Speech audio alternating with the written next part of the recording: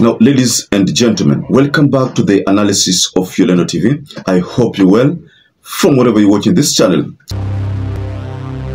Now, you remember that the courts gave a ruling that the DCJ Philomena Mwilu was mandated by law to constitute a three-judge bench. But the lawyers representing RUTO had a different take. Their take was that the High Court cannot deal with an impeachment case. The only body is the Supreme Court. Now, the judges said they are properly constituted to handle any case, and the DCJ can formulate a bench.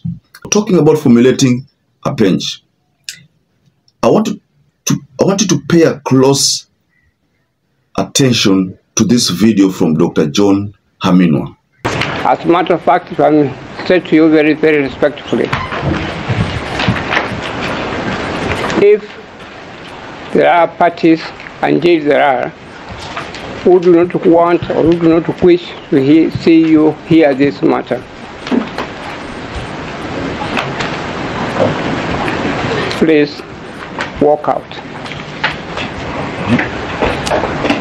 You are not the only judges in the country at all. Let another panel of judges be appointed to hear this matter. Now, very well. Get out is the word there from Dr. John KHAMINWA. Why do you think the lawyer is telling the judges to get out? Simply get out. It sounds crazy, but that's the message. Get out. It's very simple. You know, in law, I think the judiciary is allowed, the judges are allowed to recuse. You know, they can recuse when they find that there's some kind of, conflict of interest, maybe, or realize that there is a lot of complaints from the ground. Like, for example, this case, the three-judge bench has received multiple complaints from people who think that the ruling might not be favorable to, or rather might not be fair to Rigathi Gachagua. So the faction of Rigathi Gachagua doesn't want this judge to be the one handling the impeachment. The faction of RUTO also doesn't want this bench to be the one handling the impeachment. So that is what is befalling this bench. And that is why you find that KHAMINWA is telling the judges, get out. So now, before we get further on this analysis, I'd like to kindly urge you to go below there and like this video. It's so important. If you like this video, that is the only way YouTube shares our content. I've discovered that people forget to subscribe. Please subscribe so that this channel can grow. Thank you so much for that support. Now, if you remember, or if you've been following the proceedings in court, you realize that before the judges ruled on whether they are properly empaneled or whether the DCJ can empanel a bench, there was an exchange between KHAMINWA, the lawyer, and the former Attorney General, Githu Muigai. I don't know how many of you watched that exchange. It was something that was a bit amusing because there are some words which the senior counsel used there, which did not sit well with Githu Muigai, but as a result, those words silenced Githu Muigai, and Dr. John KHAMINWA was allowed to continue with the submission, and I think you must have followed that exchange. So I want to talk about that exchange, ladies and gentlemen. Our focus is on this part where KHAMINWA is telling the judges, get out. Now, is that something that is possible? I mean, looking at the matter, do you think it is possible for a judge to recuse himself from this case? Of course, it's possible. We are not saying that the judges there will be biased. It is something that Dr. John KHAMINWA tried to express there. But there's something that Dr. John KHAMINWA tried to put across there, which also I think it could have shocked so many Kenyans, the issue of America. Mind you, if I may remind you, the Constitution of Kenya was made from the Constitution of America. No, that's the truth. If you remember the story of Yashpal Guy, he was contracted to come up with a constitution, but you know the history of what happened until we had Waki report, we had Kilifi report, we had, I don't know, there was a Naivasha draft, those many drafts were floated, but Kenyans ended up going for the bombers draft, which was as a result of Yashpal Guy's making. And the Yashpal Guy borrowed some of the clauses there from the American Constitution. So the argument by Dr. John Amino is that if Americans came up with their constitution 200 years ago and they have never impeached a vice president, how comes a small country like Kenya is finding it very easy to impeach a deputy president within a span of less than 20 years? No, they have impeached someone. It is a very serious argument, and I think that could have sat well or sunk in the judges' minds.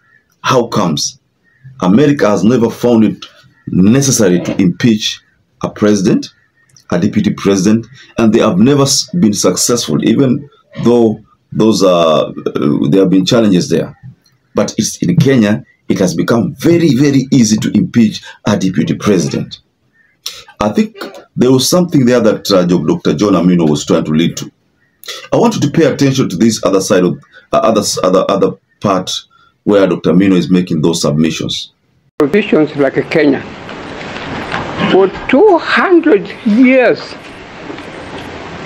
there is no president or deputy president who has been impeached, and the impeachment has succeeded. None at all. None at all. Kenya, a young country which got the first constitution involving impeachment provisions, came into operation in 2010, and in 2024, we are now being told the deputy president has been impeached successfully, has been found guilty. Is it unreasonable to suspect there is something wrong? Is it unreasonable to suspect that someone is doing something wrong? Gachagua may be a nut, may not be probably properly educated, but he's a deputy president of the Republic of Kenya. Why should he be the first one within such a short time to be impeached in the country? Can't you suspect there is something wrong? That you are not doing some things properly? That America, which has had impeachment provisions for 200 years, has never successfully convicted someone for impeachment at all, a politician. Thank you, Dr. KHAMINWA. Very well, ladies and gentlemen. How comes 200 years Americans have never impeached a president or a vice president, but in Kenya, we find it very easy to impeach Rigathi Gachagua? I mean, it's a question that was posed to the judges to think about, before they make their own rulings. But one thing I can assure you about, this case is going to drag all the way to the Supreme Court. Because right now, there's another petition that has been filed at the Court of Appeal. There's an appeal has been made from the Paul Muite's camp. We expect many petitions, and we also expect many petitions in other courts, local courts. Remember, any petition that is filed anywhere will derail the swearing in of Kithure Kindiki. So that's something that we need to be aware of, and that explains why we think this impeachment will drag all the way to 2027. I'm foreseeing that kind of possibility, and it was said by Danston Omari, one of the lawyers representing Rigathi Gachagua. So I want to rest my case there. But what do you think about this statement coming from Dr. John Aminwa? He told the judges to get out. Get out. Just go below in the comment section and you can offer reaction on that. So perhaps if you're watching this video and you've not subscribed, take 1 second and subscribe, like this video. Until you catch up again, stay safe and stay blessed.